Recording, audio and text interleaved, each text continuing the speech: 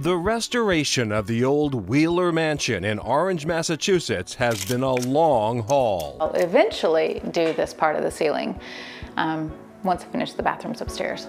But the end is in sight, and the results are nothing short of magnificent. I wanted something that you walk in and you're like, wow. I wanted something that people wanted to have their photographs taken in. So I had to like channel in that movie industry prop sort of thing, like make it Instagram worthy, go a little bold. Cindy Butler knows a thing or two about the entertainment industry.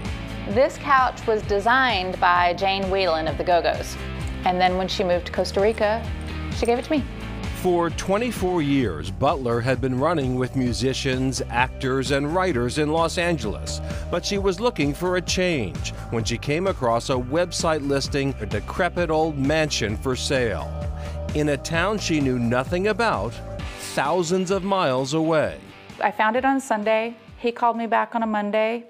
On a Tuesday, he said, you have to bid on it today. Butler's $150,000 bid won the day, so she moved across the country with her daughter and got right to work. I was super excited.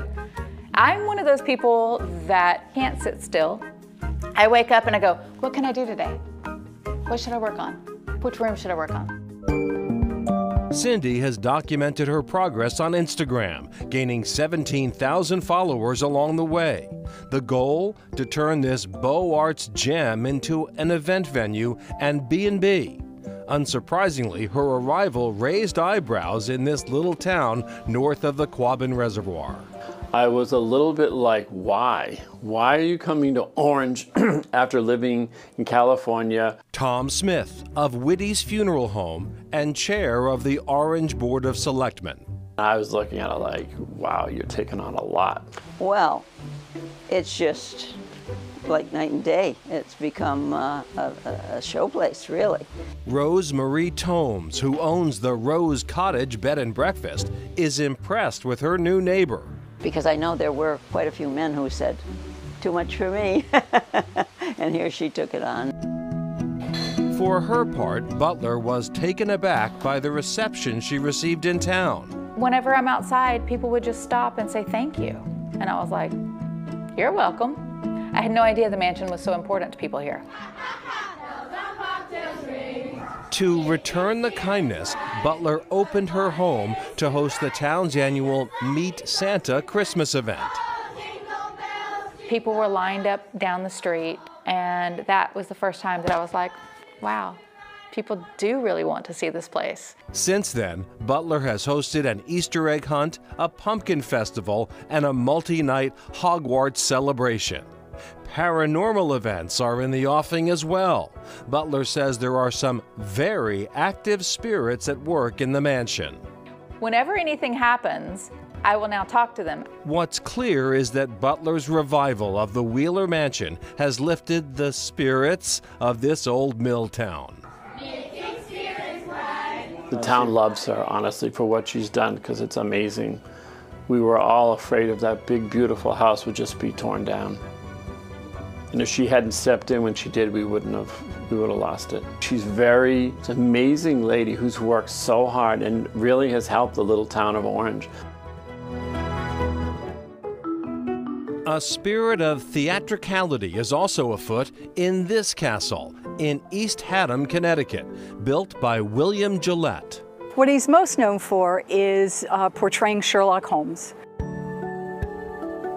William Gillette made his fortune in the late 1800s, playing Sherlock Holmes in theaters across the country. He built his castle as his retirement home. Lynn Wilkinson is with the Friends of Gillette Castle, now a Connecticut state park.